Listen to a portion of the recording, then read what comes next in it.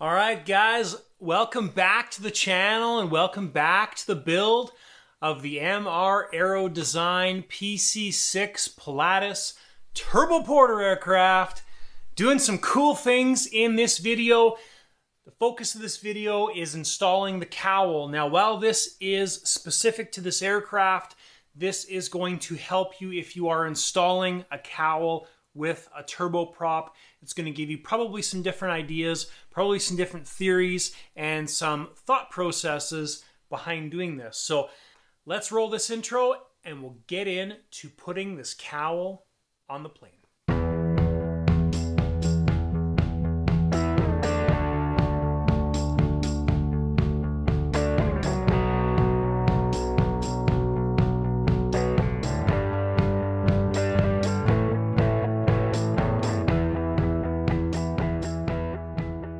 In the last video, we did a little bit of filling on this firewall area, and we got kind of the areas that were a little bit low, hollow spots and stuff like that filled. We need to sand that flat. But basically, when we're installing the cowl on the aircraft, you shouldn't fit the cowl. So you shouldn't 100% fit the cowl to the aircraft and then split the cowl and then put the engine in. The problem with that is the cowl might need to be adjusted just slightly. So really what needs to happen is you kind of need to come up with your plan of attack of how the cowl is going in. Cowl needs to be split so the engine can be installed and then things can be adjusted after that. So we have kind of a multi-step process in this cowl installation video. Number one, we need to come up with our theory and ideas. Number two, we're going to need to split the cowl, reinforce the cowl, figure out the doors. Then we need to put the engine in, figure out how we're mounting the cowl. We do need to figure out ventilation in this video as well, too, airflow and things like that. So there's a lot going on in this video. I'm going to try and keep it as brief as possible. I've been trying to keep the videos at about 30 minutes, and I've been pretty successful, so hopefully this one continues on that path. So thanks, guys, for tuning in. If you haven't done so already, hit that thumbs up button, hit the subscribe button down below if this is your first time finding my channel.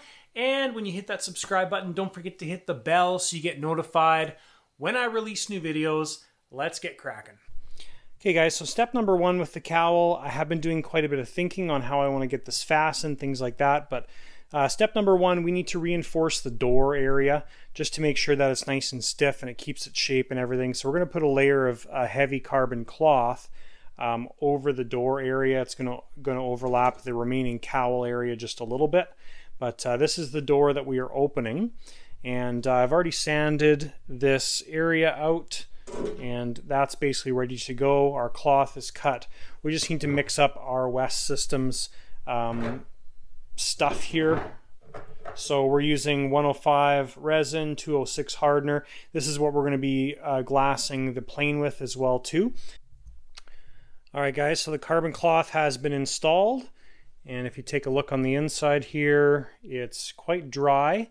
And the reason it's dry is once I lay it in there, I take a blue shop towel and get all the resin off. And the resin's not your friend, it's not the strong part.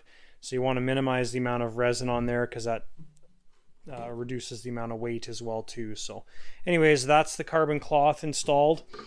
All right, good morning, guys. It is the next day and our carbon and resin and everything is nice and cured. So it did add quite a bit of stiffness to that side.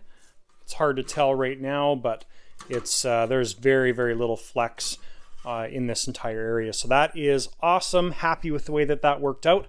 Anyways, next big step here is we need to cut out the door and split the cowl. So what we're going to do is, first of all, cut the door, and that's a big step. Once that's done, we'll split the cowl. Now what we're going to be using for this is the Dremel extension, just because we need to get this 90 degree to the cowl. If you use your Dremel, you're dealing with the size of the Dremel. I'm going to be using the 409 cutoff wheels. Anytime you're using a rotary tool, eyeglasses. I like to have hearing protection on. In this case, we're going to have the vacuum going and a mask on because we are cutting carbon. But it's super important, guys, when you're using these discs, especially the ones that aren't fiber reinforced, so they're the thinner ones. You got to have eye protection on because these things, if you get a little bit of a funny angle or anything like that, they're very, very prone to shattering. So, but the reason we're using this one is because it's going to be a thinner cut line and it's going to look better. So that's what I'm working on now. I'll show you guys the final result once I get the door out. That'll be the next big step.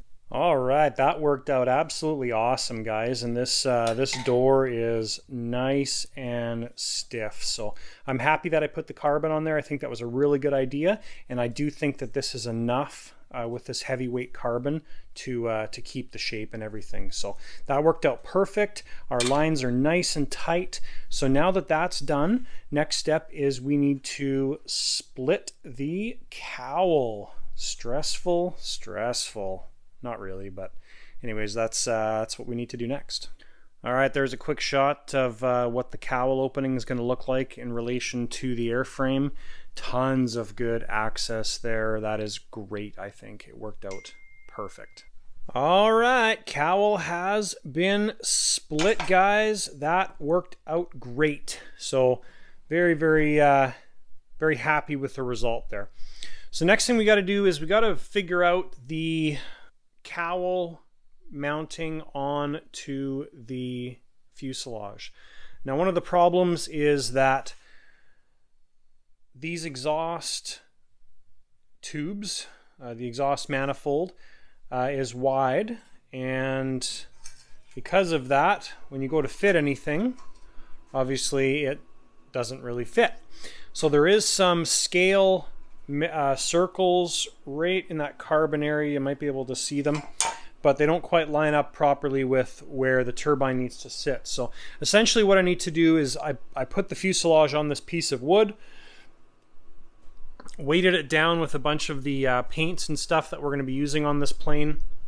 So the fuselage is now set on this piece of wood. The wood is magnetized down or stuck in place with magnets.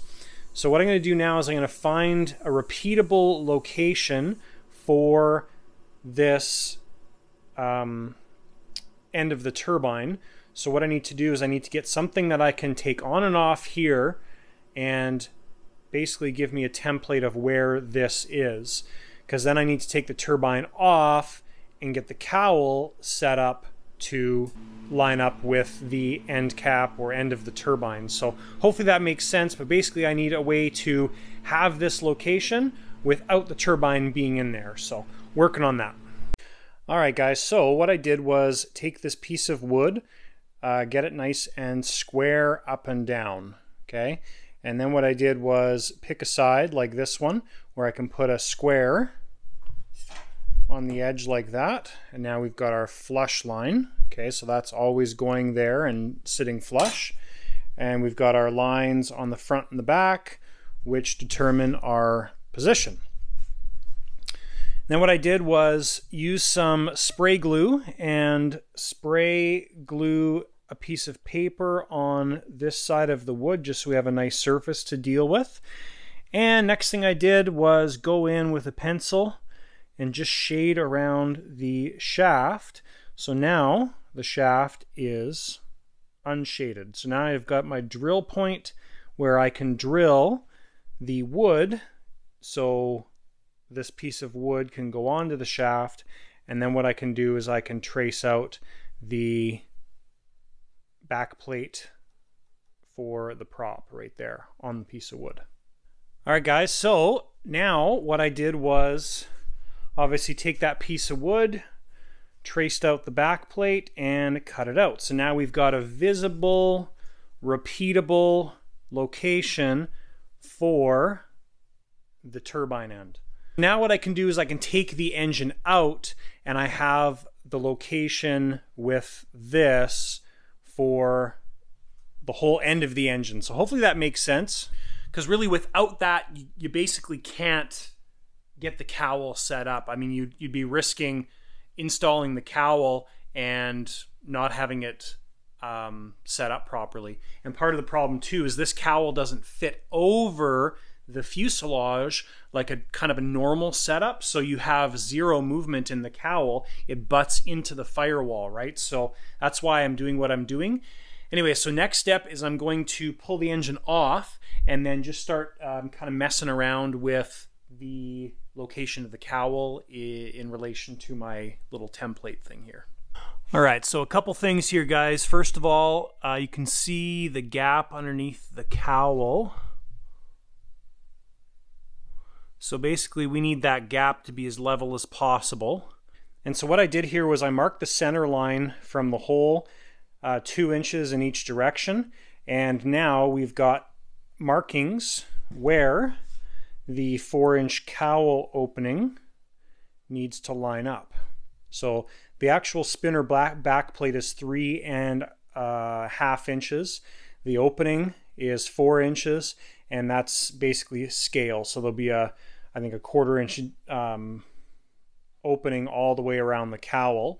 If you look at the scale plane, that's what it looks like. So now when we get this is going to be hard to show you because I need 2 hands, but when we get this lined up and sitting against the firewall, basically we have a reference point as to how much the cowl needs to be sanded on the left-hand side in our view to bring the cowl over this way, right? So that's the ultimate goal. Is I knew that would need to happen, but we need a reference point to measure to. So we're going to, number one, level out the cowl and take some material off of this side here, the left-hand side from our view. So that's what we're going to work on, and ultimately getting this cowl spaced in between these 2 marks here. All right, guys, I think we got everything fit just beautifully. Oh, we need bent screwdriver. Bent screwdriver, you're the perfect pointing device. Okay, so what we've done is we have the 4-inch or 2-inch and 2-inch mark, and then also from the center point here came down 2 inches. So it helps to have this prop adapter thing, and so we measured that down, and so now we've got the point where our lower portion of our cowl should intersect with that line. So I won't show you specifically with this like I did before, but basically with our cowl raised in place, held in place, what we're doing is we're just making sure that the black lines of the spinner right here and here are within those 2 marks. And then looking from this side here, also making sure that our black line for our spinner intersects with that 2-inch line that we drew on the piece of wood. So right now, what we've done is we've basically sanded the back side of the cowl completely flat. So our gap is perfect all the way around the cowl. And then as we needed to, we took some additional material off this side and off this side of the cowl to get it angled to the right angle. So right now, very happy with that. I think that's a great fit. So I think the next step that we're going to do is we can cut the original firewall. We can figure out what we're doing here to cut around this area, and once that's figured out, we can glue it into place on the cowl. So what we're going to do is we're going to fill in these little gaps with some plywood and some glue or epoxy. All right, guys, so we got the firewall all cut out. So that's the lower portion that fits in the lower half of the cowl, and obviously the top part with the cutout we have to make goes in the top. So next thing we need to do before we glue this onto the cowl is we need to line this with thin balsa. So the next size down in balsa, I can't remember what size this was, but 3/32 is what we used for the sheeting. And we need to go down in size because we are combining the thickness of the balsa and the cowl to achieve our final thickness to match up to the fuselage. So hopefully that makes sense. So what I'm going to do is I'm going to line this entire former with balsa, and then once that's done, going to glue it inside the lower portion of the cowl. All right, guys, so that kind of gives you an idea of exactly what we're doing here. When you look at the joint in the cowl between the paper, it's nice and flat, right? So the goal here is to glue everything flat, so when we put this cowl against the firewall, it sits nice and flat. So because this is polyester, what we're going to do is, like anything, you should, or you need to sand the contact area where we're going to glue into. So I'm going to give this a good sanding, a good cleaning with rubbing alcohol, and then I'm going to glue this all together and let it cure overnight. All right, guys, everything is glued. So that former is glued in place. We've got it kind of positioned, squished in place, held in place. I'm going to add a little bit of weight on the top here just to make sure that everything's compressing, but it doesn't move at all when I give it some pressure. So that worked out good. Just an FYI, in case you're wondering what adhesive I used. So I ended up using West Systems, the 610 adhesive. Really the only reason is I ran out of high sol. So and I didn't want to use any of the quick cure high sol. I wanted a long cure product, so that's why I used the 610 material. So it kind of looks like yellow Vaseline, I guess, is the best way to tell you what it looks like. So anyways, that is what the 610 looks like. Consistency, it's a lot like high sol, and works great. So anyways, we're gonna let this cure overnight, and we will be back tomorrow morning to continue. All right, good morning, guys. It is the next day, and our epoxy is all cured. I just pulled this off of the paper backing that I had it sitting on. So we still have a little bit of cleanup to do with all the leftover paper and stuff, but it's still relatively flat. So let's put this in place and see how it fits. I've already put it in place, but it's a really, really good fit, but we do have to make a slight modification to the cowl. All right, so a couple things here that we're checking. Number one, centering of the nose cone in between my two 4-inch marks, and we are really, really good, really close there. So yeah, so that worked out good. I can't show you because it's at the front end here. Second thing we can look at is the depth of the nose cone, and we're right on my 2-inch line that I have drawn on the front of the block, so that is perfect. And the last thing is just the overall shape. So the only thing we're going to have to change is this edge right here. We do have some sanding of the fuselage, which I was expecting and hoping anyways, because that helps with fitting the cowl to the fuselage. I'd rather have to sand the fuselage than obviously make the cowl bigger or something like that. So we do have an issue in this section right here, so hopefully the camera can pick that up, but basically this part of the cowl is proud of the fuselage. When I put this all together, I put balsa on the sides obviously, and then just the hard angle of this side of the fuselage and the addition of the carbon cloth push this out a little bit. And so what I'm going to do, or what I have to do, is take my Dremel, and basically from this point right here I have to Dremel that joint out, and we just want to make that more flat with the cowl. Alright guys, so I've already put this up and checked it out. So basically this relief cut with my Dremel is just perfect if I glue this end piece down flat. So that's going to make this cowl line up absolutely perfect. I'm super happy with this. I've mixed up a little bit of West Systems stuff to patch in all that, so I'm going to do this, and we'll have to clamp it and let it cure. Alright guys, it was a bit of an unproductive day today just because we were waiting for that one part on the cowl to cure all day. Couldn't really do anything else that would have been wise to be doing. So basically just waited for the glue to cure. It's now late at night, and not late, but later. And we've got the lower portion of the cowl kind of in its final position. So what I did here was I was able to clamp the yikes, cowl into position. And with it clamped in position, I got it all lined up. Just put a temporary screw through on that side because we had good access. And got this side lined up and taped into place. So right now, our lines are really good. We basically have a section here and then down along the bottom to this side here that we need to sand. So I was kind of expecting that. So now what I've done is I put the top part of the cowl on, butted it up as far as it would go against the firewall, and we're a little bit long on the top part of the canopy, which again is good and to be expected because I did sand the bottom portion. So what I've done is this section here is already short enough, probably the right amount. And I've just taken black Sharpie and marked along the edge all the way around to the other side.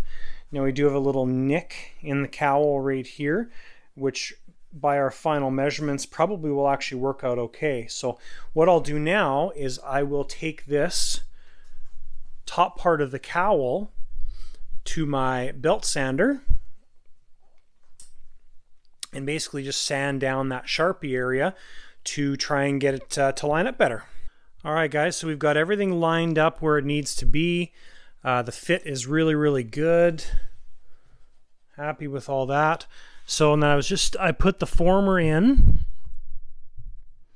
just to confirm that we do have everything lined up and we've got enough space around the edge of the former to glue it all into place. So we look good there. There's a bit of a gap all the way around the former, so that should work out great. So what I'm going to do now is I'm going to pull this stuff off and then I will get the former and the top part of the cowl glued. All right, and we always talk about the magnet table, but this is another example of how amazing it is. So yeah, so basically it obviously glued it in place. We're going to let this dry overnight so the cowl is sitting level with the table, the former sitting level, and that's basically all we need to do. It's with all those magnets around there, it's extremely solid. And then once I got all the glue in place, just go back and push all the magnets and it is tight. So once that cures, we should be really, really close to being able to bolt this cowl in place. All right, guys, that worked out really, really well. I'm happy with the way that turned out, and just going to need a little bit of sanding on the back side, and it's going to be perfect. So let's pop this thing on and see how it fits. All right, guys, fits really, really well. I need to do the sanding on the back side just because it's not quite butting in properly, but really, really close to being a perfect fit. So happy with the way that worked out. So what I'm going to do next is I'm going to just sand the backside, check the fit, confirm everything's good. All right, guys, everything is bolted in place. It was a bit of a bear to get the bolts, well, basically to drill those holes and line them up because you need to drill them from the inside. Getting the bolts in and out actually isn't that bad at all, so not a big deal if this cowl needs to come off, but I'm really happy with the way that this thing all lined up. Our joint line is going to basically be invisible and looks great. So happy with that. So that's all bolted up and done. All right, guys, opening is cut. I left it just a little bit shy. The black line you can see there is the actual line, but left it about 1 millimeter shy all the way around, some areas more.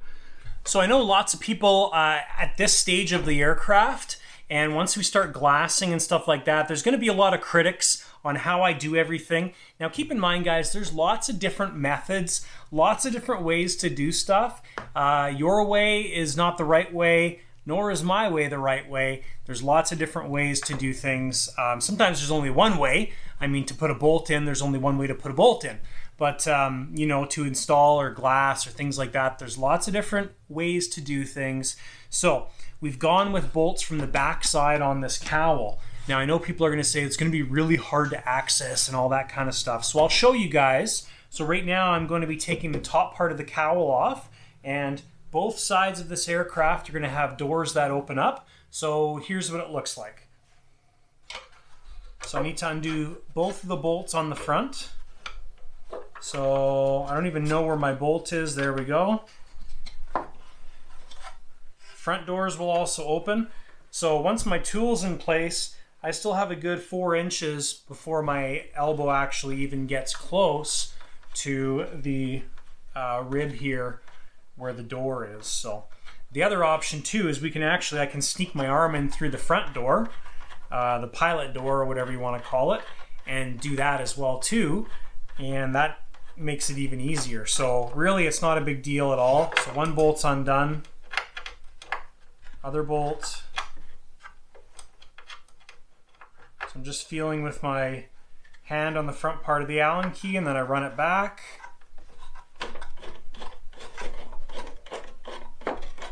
So in real time, only doing this about 2 or 3 times now, the front cowl is off. All right, so I think we're pretty much good as far as engine position goes. I have sanded out the bare minimum around the exhaust manifold, around the pipes, just to provide enough clearance.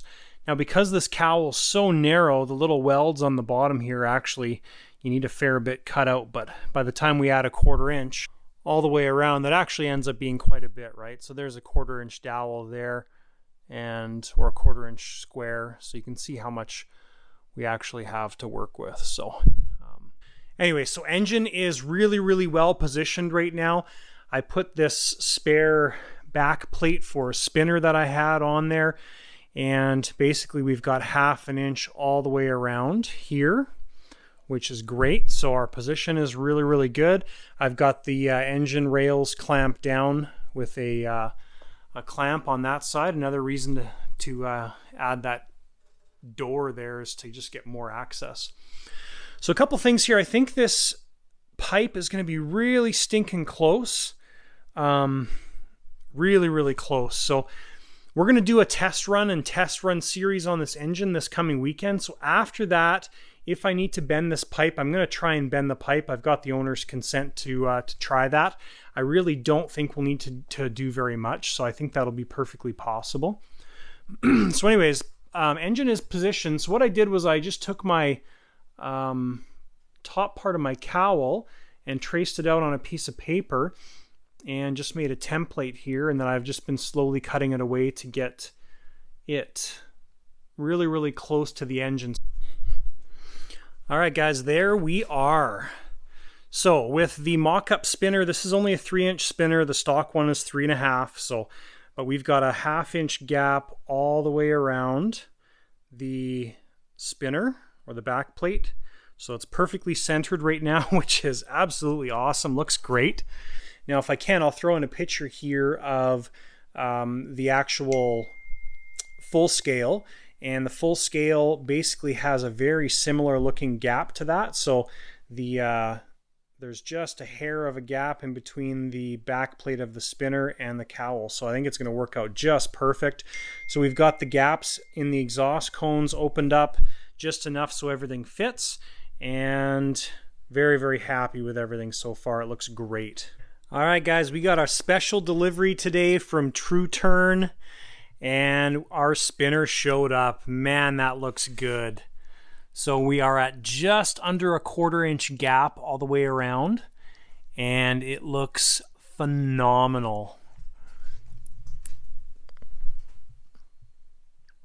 Really happy with the way that turned out. And then positioning right now is awesome. I think it looks great. Nice gap between the cowl and the spinner. Spinner's not sitting quite flat. That's an idea of what it looks like when it's flat. So nice gap, nice angle, nice space. Love it. All right, guys, so what I've done is I have taken the cowl off the plane, obviously, but we've taped all the joints together with everything in the kind of final resting spot. So next thing to do is line the joints with wood. So my first initial thought was to use some of this thinner ply. I don't know what size it is, But the problem with that is we need to sand this to conform to the angles. So I went with like 1/4 inch size, and you can see the angles that we need in the pieces in order to achieve the angle to match up to the cowl. So all my pieces are basically cut.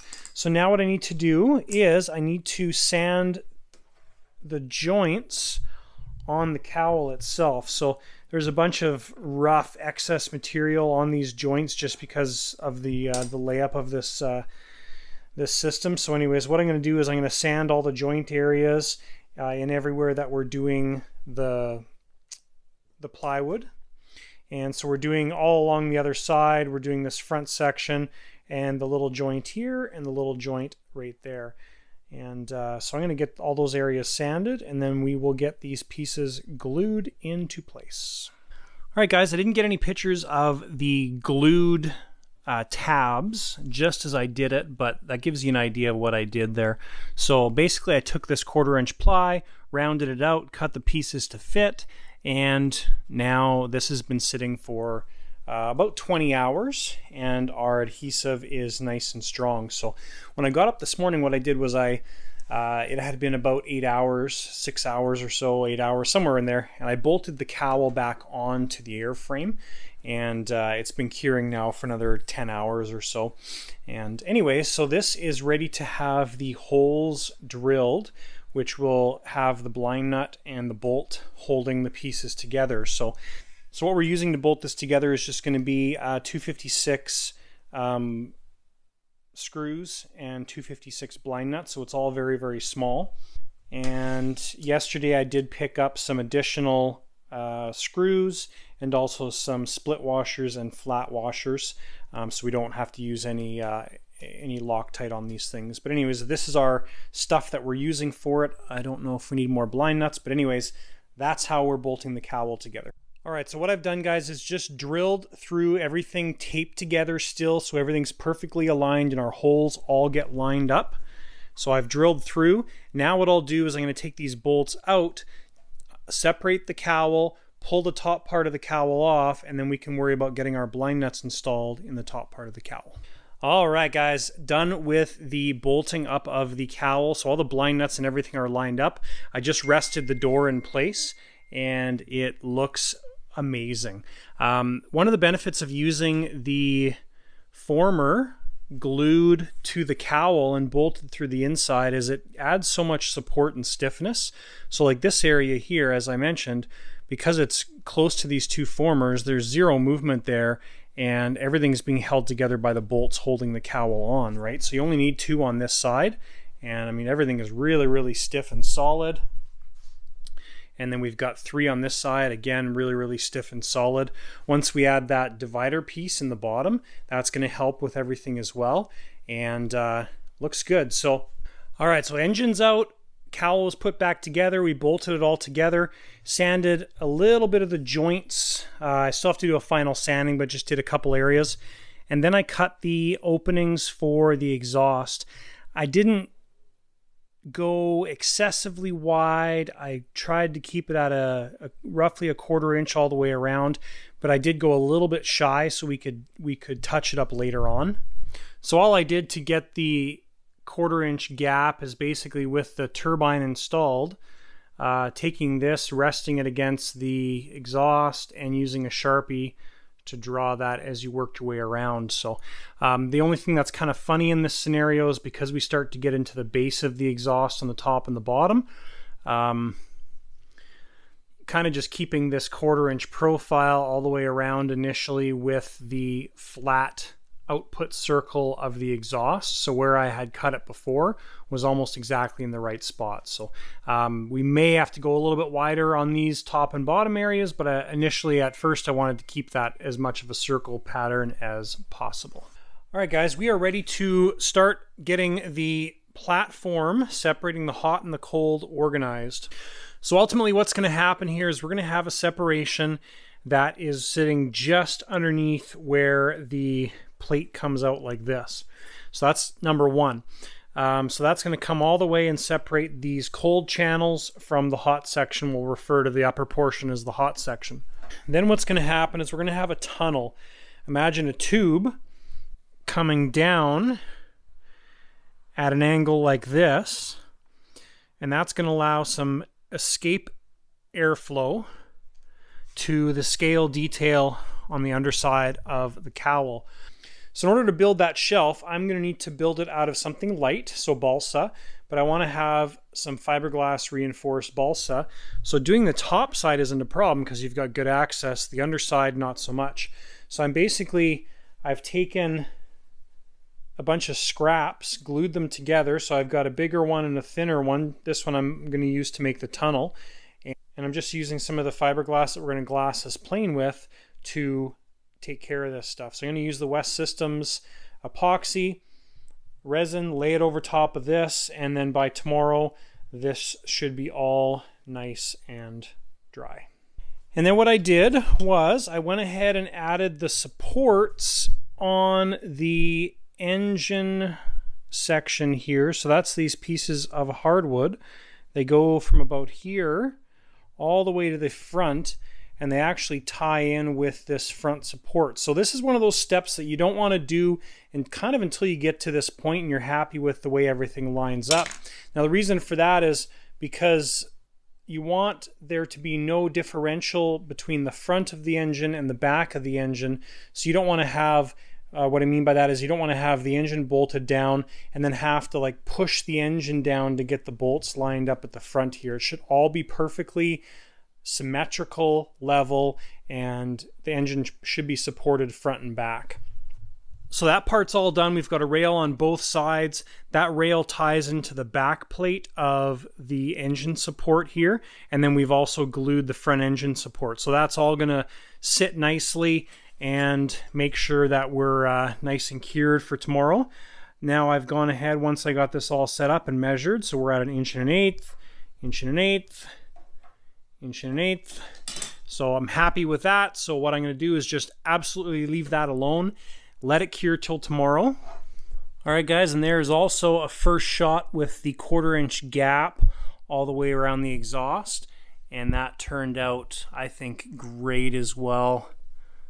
Awesome. Maybe a little bit of cleanup to do there, but really happy with the way that all turned out. Awesome. All right guys, so our balsa that we covered in fiberglass yesterday, that's all cured and good. That worked out awesome. Then I just unbolted the turbine, and so it gives you a close-up here of the I-beams or hardwood beams that I added to the extension on the engine mount. So now this is all extremely solid. There's zero play in there. And as I've discussed, you basically want the back of the turbine, front of the turbine to be supported and no movement within those two systems. That's extremely important. So anyways, this is all done and that worked out really well. Nice and solid on that. I'm quite impressed. I'm actually, it's stronger than I thought it would be. So next thing we're going to be doing, and last thing in this video, is we are going to be working on the separation between the hot and the cold. So that was what those pieces of balsa were for. So what I'll do is I'll throw up a picture now of the underside of the cowl, the scale airplane, and show you kind of exactly what our goal is. And that's going to be how we make this tunnel in the center of the cowl area work with this entire system. So obviously with this cowl design, it would be nice to have the tunnel more front to back, but with that exhaust that we have on the underside of the cowl, we're going to have to make it more side to side, which actually is going to work out good because really that scale piece is really kind of in this area right about here. And we've got enough width here to make that tunnel coming down like this. So that I think is going to work out quite well.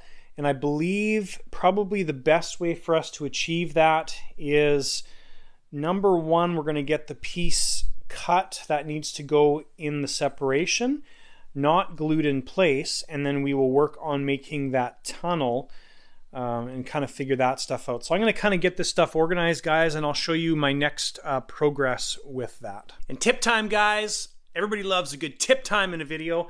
Thanks to my buddy Chad for telling me about this, something that he found. So if you lay down covering, this wasn't exactly what I was intending to use this for, but it's a nice surface. If you lay down fiberglass against the covering, the epoxy doesn't stick to the covering. So the outside layer of the covering, not the adhesive side. And you can see with this, the epoxy just comes right off and it doesn't stick to the covering. So cool little tip. I actually didn't know that. And what kind of spurred this was he was talking about how you can lay down covering like this, lay down multiple sheets of fiberglass and make your own G10 material, which I'm totally going to do. So obviously here's a really heavy sheet of G10, but you could conceivably make this with, you know, I don't know how many layers are there, but, you know, 10 layers of fiberglass cloth. So kind of cool to do as an experiment, but anyway, so that's the tip time for this episode. All right, guys, cowl is off. I actually ended up cutting the opening for the air intake area, so that is done. Now, one thing I did here is I left these areas with the round corners. Initially, the real reason for that is the round corner is less likely to crack, split, anything like that. I may bring it to this sharp corner, but first thing I did was just go to the round corner. And now this is a lot more flexy now that that piece is cut out. So I think adding that air separation is going to make a pretty substantial difference to the stiffness of the structure. But we'll have to see how that all works out. But yeah, I did make this a little bit more flexy. So anyways, that step's done. So now I'm working on figuring out what I'm going to do for the split. All right, guys, so this hopefully gives you an idea exactly what we're thinking about here. So that's the tunnel, all right? And we are going to have this front part here angled down a little bit. So that's all going to be in the gluing portion of this. And then with the leftover laminated fiberglass and balsa, I made the tunnel that's going to go inside like that. So I cut that at a 60-degree angle using my cutter board here. So I just basically cut pieces and made the tunnel. Now the tunnel's wider than it is, so it's wider than it is long because that shape on the bottom of the cowl area is that shape. So anyways, we've got the tunnel made. You need to square that off in the belt sander a little bit. But so now the big challenge is just getting the right height and getting that kind of glued in place as well. All right, guys, so I'll show you kind of in reverse what I did here. So there's everything installed. Nothing's been glued yet, but that's the tunnel in the position it's going to be in. That off, and there it is. We have to do some cleanup here as well. Now I want to also, so the inside of this is lined with fiberglass and epoxy, and I'm going to epoxy the outside just to protect it and give it some, you know, some weathering protection. But we have quite a series of different gluings that we have to do here. So we're going to mix up some West Systems material just to use with the epoxy, and then we're also going to mix up some other more stronger stuff to hold things in place. And so basically what we're going to do is we're going to glue this down, and then we're going to epoxy the outside, and then we're going to put this into place, CA it in just the corners so it's got the right shape, and then we're going to epoxy and fiberglass this onto the cowl to take up the side spaces. So that's what's going to happen. I'll show you guys the final product.